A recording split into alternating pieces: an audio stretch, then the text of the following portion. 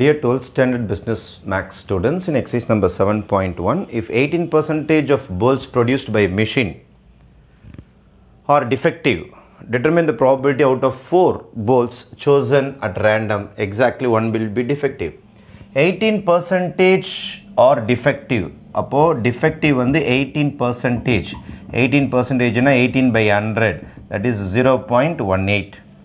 Q is equal to 1 minus P. Q na non-defective.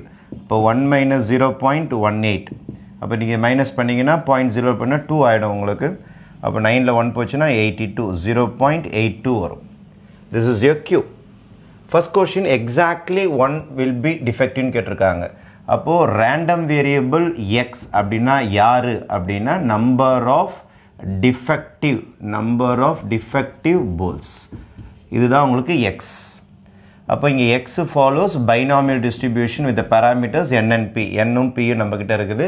N எத்தனை அப்படின்னு பார்த்தீங்கன்னா 4 bolts are chosen சொல்லிக்கிறாங்க. இப்போ N is equal to 4. அப்போ first problem நம்ம என்ன போட போறோம்னா exactly 1. Exactly 1 னா P of X is equal to 1. Binomial distribution ஓட formula நீங்க எழுதிக்கலாம். P of X is equal to X is NCX P power X Q power N minus X தான் உங்களுக்கு binomial distribution ஓட formula. அப்போ N னா நம்ம சம்ம பொறுத்த வரைக்கும் 4 bolts தான் எடுத்திருக்காங்க. அப்போ 4C1 P ஓட ஆன்சர் தோருக்கு பாருங்க 0.18 power 1. Q na 0.82 power N minus X. N na நம்ம சம்ம பொறுத்த வரைக்கும் 4 minus 1. அப்போ 4C1 na 4 ஆயிடும். 0.18 power 1 ஆயிடும். எனக்கு 1 வந்து அப்படியே தான் 4 வரும். 0.82 whole power 3. இதை ஃபுல்லாக நீங்கள் பவர் 1 அப்படியே வந்துடும் உங்களுக்கு. 0.82 3 times போட்டு மல்டிப்ளை பண்ணி your final result will be 3969. இதான் உங்களுக்கு ஃபஸ்ட்டு சம். செகண்ட் ப்ராப்ளம் என்ன கேட்டிருக்காங்கன்னா none will be defective. none என்றால் P of X is equal to 0 கேட்டிருக்காங்க. P of X is equal to 0. none. அதே ஃபார்முலா தான் இதோ இருக்கு பாருங்க. 4C0 P power X. P na உங்களுக்கு 0.18 power X na 0. Q na 0.82 power N minus X. N minus X na 4 minus 0. அப்போ 4C0 becomes 1. 0.8 power இதும் 1 மாறிடும். இது மட்டும் தான் வரும். 0.82 whole power 4 மட்டும் தான் வரும். அப்போ 0.82 into 0.82 into 0.82 into 0.8 4 times போட்டு பாருங்க. your answer will be 0.4521. ஒரு 4 digitsக்கு நான் round off பண்ணியிருக்கேன். மூணாவது சம் atmost 2 defectives கேட்டிருக்காங்க. atmost P of X less than or equal to 2 is called atmost. இதான் உங்களுக்கு third subdivision. Right? Atmost 2 defectives என்றால் X less than or equal to 2. At least என்றால் greater than or equal to போடணும். Atmost என்றால் less than or equal to.